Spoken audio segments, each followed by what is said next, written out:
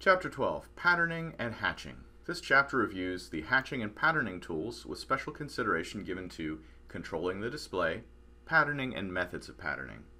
Patterning adds texture and material identity to designs, such as concrete or in maps, marshes, and woodlands. There's a lot of different ways to create hatches or patterns in a design, and we're going to cover those tools in this chapter. There's, of course, hatching, cross-hatching, which I only recently realized was something different than just hatching, and of course patterning, where we will insert a pattern cell repetitiously to fill the area. Now, speaking of controlling the display, patterns are a view attribute. You can turn on and off patterns. For the purpose of this chapter, we will turn on the patterns in the view attributes. And I've opened the Patterns task toolbox that is accessible from the Drawing task under the FDOT Plans Development task. Open Patterns as toolbox. And just like all toolboxes, you can right-click and select which tools you'd like to show.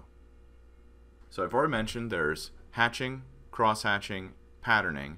There's the Show Pattern Attributes tool, which will display the pattern attributes in the status bar.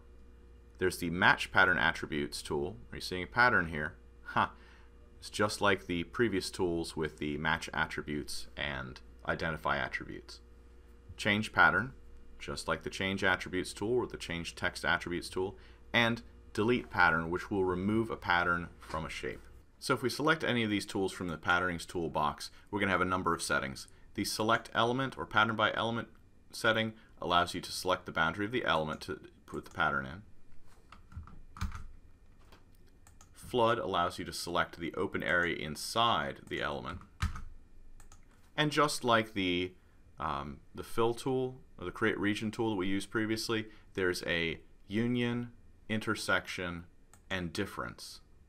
There's the spacing, which is for the hatch area, the spacing between the lines. It is able to be locked with annotation lock so that it'll behave according to the scale. I'm right now sort of designing at a 40 scale just because I'm probably going to cut some 40 scale sheets later on, so I'm entering that pattern now, or that scale now. This is the angle at which those hash patterns are going. So for example, nice 45-degree angle,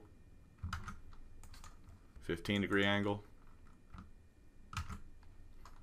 The tolerance, of course, is the maximum distance between a curved element and the approximating line segment. So right now we're designing in a square which doesn't have any curved elements, so that's not that important. Associative boundary. I currently have it set for associative boundary, and what that means is that the hatching pattern is attached to that boundary. It's part of that boundary. It's associated with the boundary. If I uncheck, you'll see the pattern is individual lines. It's not associative. And the other option is associative region boundary. And that means that there's a separate boundary. They do move with it, but you can remove the hatching from that region. And of course, that's the, when it goes all dashed line like that, that's showing that the lines have been disassociated from their associative element. So for this purpose, I'm going to leave the settings for just associative pattern. You can also check the box for snappable pattern, whether you want the pattern to be able to be snapped to or not. For the purpose of what we're doing, if we had like a concrete pattern or even the hatching and cross hatching, you wouldn't necessarily want it to be snappable because it's not a physical object that you'd want to design anything relative to. And adding too many extra snap points to your design might make things a little complicated to figure out what you're actually trying to snap to. So I'm not going to check that.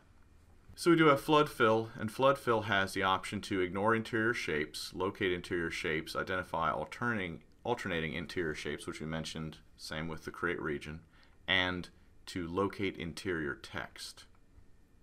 Okay, so that's hatching. Hatching is just one-way lines. Cross-hatching is the same tool except with two, well, it's like that. You got two lines. Let's change up what's going on here.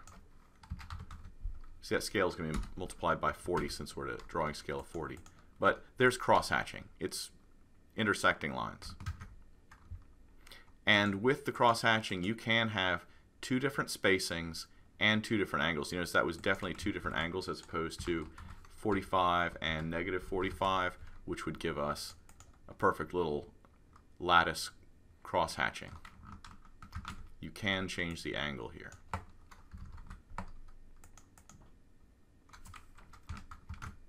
And just like the other one, there's a tolerance for curved elements, associative pattern, associative region boundary, and whether you want it to be snappable. The next tool is the pattern area, and you can do this from a cell. We talked about cells earlier and pattern cells. So let me show you what's going to happen. We've seen what happens when you try to do a placement cell. Here's the pattern cell. You click the little browse cells. We're going to select a landscape pattern because they do have plenty of patterns in here. If I can find one, like a concrete pattern. From cell, and you have to click on pattern. If you double click it, it's going to switch you to the place cell tool and put that as the placement cell. So we want to click the pattern button, and then we can just dismiss this dialog. You'll notice it has populated that right there. This is going to be at a scale of, leaving it at 1 is going to mean it's multiplied by the annotation scale. So there's what a 40 scale pattern would look like. It would look good printed out on a 40 scale sheet. You can change the row spacing and column spacing. In this case, because we want the pattern to tile really well, we're going to set that for 0 column spacing and 0 row spacing. And then you can shift the angle of the pattern. You may not really be able to notice that. If you're really looking at the screen, you can tell that those tiles are at a 45-degree angle now. Once again, associative pattern is an option, associative region boundary, whether it's snappable, which would be kind of weird with a concrete pattern like that, and then true scale, which is one of those functions of the cells that puts them at the scale you're actually placing it at. In addition to the normal settings that the hatching has, there's an option to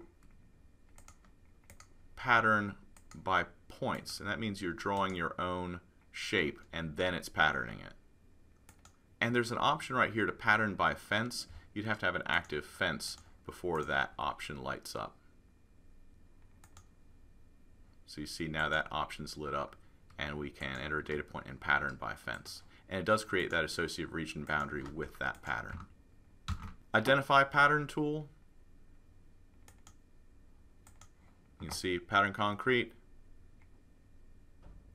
pattern angle of 45, pattern scale of 1. You can click on that and you've copied those attributes.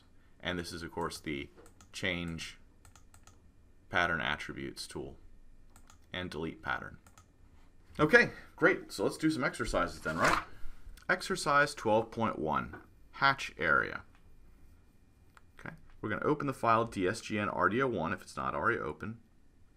And we're going to locate a hatching area. The hatching area is near station 231, so if you're not quite sure where you are, simply go to the find and replace text, enter 231, and hit find, and it's going to fly you to this area right here.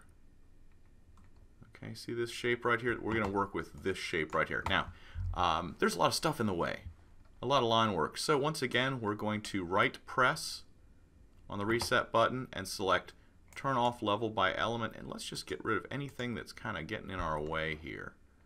Like this, this, and this, and this, and that thing, and whatever that, oh, that's the number that's, well, that was the number that was designating the area that we're working in, area number 1. First step is we're going to go to the view attributes and make sure that patterns is turned on. It should be turned on, but double check, go to your view attributes up at the top left corner of your view window and make sure that patterns is turned on.